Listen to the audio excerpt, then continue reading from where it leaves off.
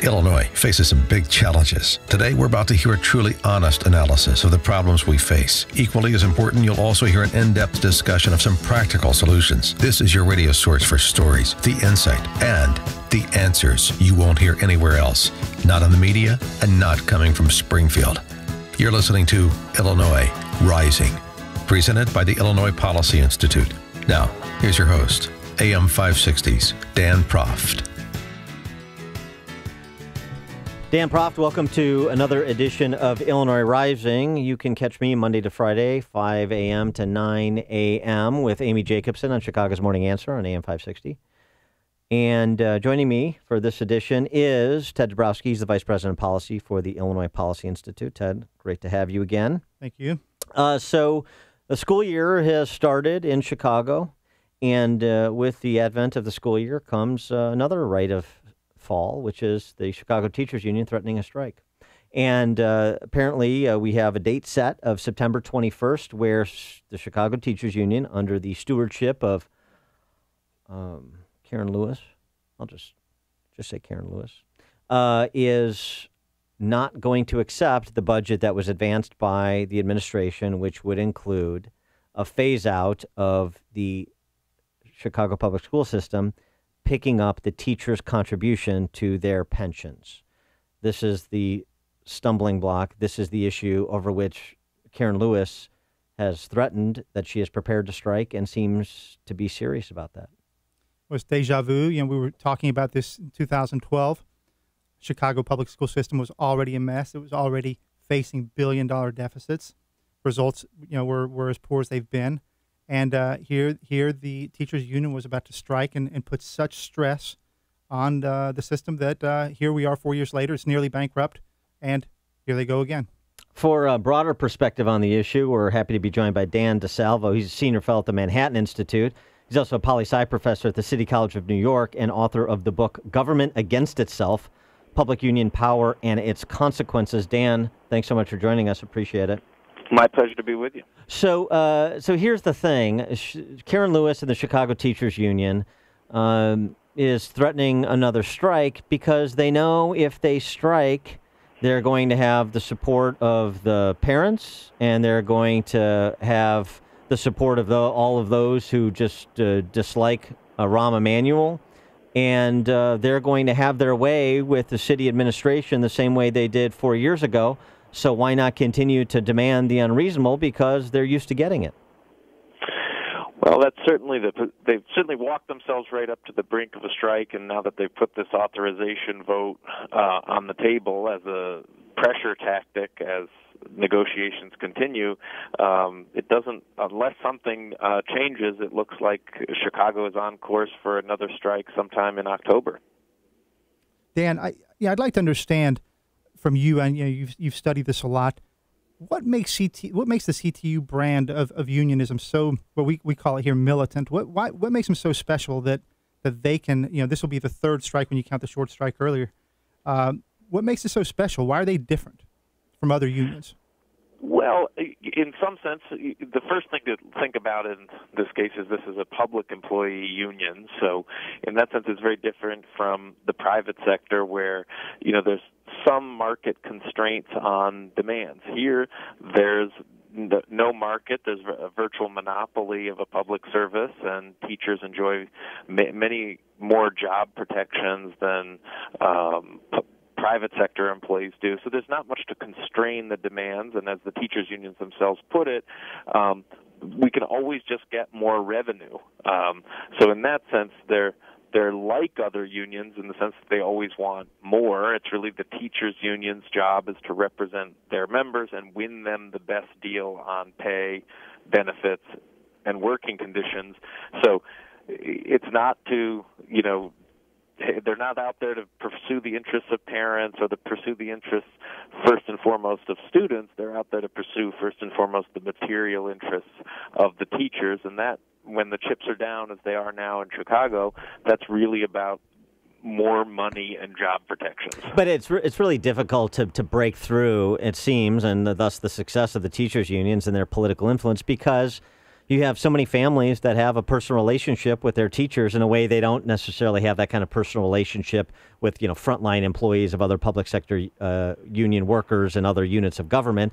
Their kid goes to this school, and I know the teacher, and we have a relationship, and I like that teacher, and I want that teacher to be employed, and I want my kid to be in school. And so, kind of look past some of the inexorably problematic math of salaries and benefits, because you've got this personal relationship and your teacher is there saying, hey, I don't want to do this. I want to be in the classroom educating your children, but the politicians are treating us unfairly. Who's going to win that argument? That's right. Teachers are much more sympathetic than many other public groups of public employees. Certainly police officers, for example, would be the other end of the spectrum, where they have a naturally adversarial relationship with, the communities that they have to patrol in some way. So teachers have this more sympathetic thing. The fact that they're public employees and they're teachers leads to the rhetoric that you often hear from Karen Lewis and other teacher union leaders, which is what's good for teachers is good for kids, that their interests coincide. If teachers are well paid and happy, that will rebound to the benefit of kids, even if there isn't much evidence to support this chiming of interest between the two groups. It is a persuasive rhetoric that leads people to sort of look, as you say, look past many of the tough financial decisions that are confronting, an entity on the verge of bankruptcy, which is the Chicago Public Schools. So Dan, what should happen? You've got a situation where the parents strongly supported the teachers last time around in 2012. Now, since then, things have gotten worse. We've had school shutterings. We've had these, gang protection areas. We've had it's a mess. It's a mess any way you look at it. At what point or how will the parents finally figure out that what the unions are doing is against the parents' interest, or does something else have to happen to finally get there? Well, just start with the strike proposal. A strike is once you call it and once teachers walk out, now it's a good pressure tactic. Now they have the support of parents. But if you're on strike for 2 weeks, 3 weeks, how long can the teachers go before losing the support of parents as they scramble to come up with child care alternatives and balance work and family every day? So for the teachers, there's something of a time limit on how much they can enjoy the full-throated support of parents, and that's why a strike is always a really uncertain gamble for any union, but especially the teachers union, because all the things that benefit them, those connections to parents and to communities, that then puts them in that directly adversarial relationship with parents and with communities. How do you change this paradigm like we have in Chicago, the Chicago public school system, and this and the public sector union, the teachers union, essentially running the school system and running over the politicians? I mean, do you essentially have to have at some point a civilian political leadership that is willing to take a page out of Ronald Reagan's book and replace striking teachers, or move in that direction of replacing striking teachers, to send a message that this is real, and there are a lot of other talented people that want to be in education, and we're going to find them, and we're going to replace you because, as my high school basketball coach used to tell me, the graveyards are full of indispensable people. Right. I think, certainly the governor, your governor in Illinois, Governor Rauner, has put some measures that would allow for greater flexibility and sort of recalibrate the balance between unions, especially public employee unions on one side, and the state or the local political authorities on the other, that is moving in a direction of more right-to-work laws. You could change collective bargaining laws. Right now, the political alignments at the state level, which would really be required to, change the nature of the collective bargaining game that's really privileged the Chicago's teacher union right now at the state level, obviously, is a major impasse. Right, and is another possibility to look, just looking around at other states.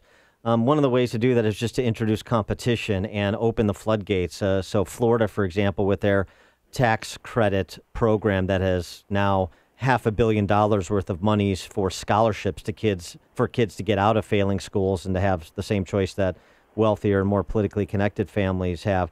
Maybe that's one of the ways to dilute some of the concentration of power, isn't it?